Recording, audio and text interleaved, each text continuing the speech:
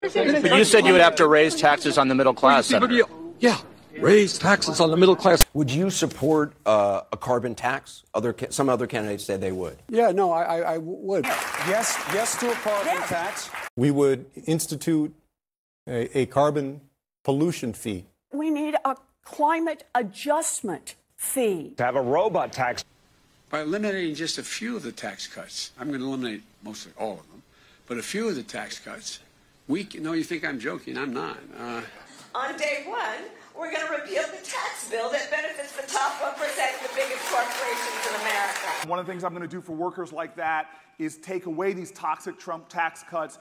I believe we should, in fact, the capital gains tax should be at what the highest minimum tax should be, which we should raise the tax back to 39.6% instead of 20%. But we've got to increase the corporate tax rate. Raise the corporate tax rate from 20 to 28%. Take that corporate tax rate up to 28%. The corporate tax rate, if you just bring it to 25%. Pay a robot tax.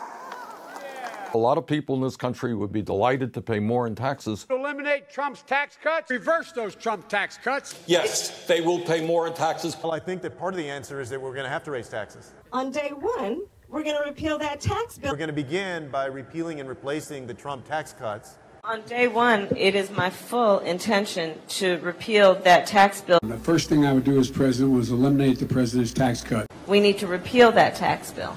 And also looking at estate taxes are going to have to go up. Pass a wealth tax. That's why we need to do a carbon tax and dividend. So I don't see a way we're ever going to solve this problem without some way putting a price on carbon. People, yes, we're supposed to be for a 70% tax rate on the wealthy. First thing I do is going to repeal this Trump tax cut. We will raise taxes. Yes, we will. Quote unquote robot tax.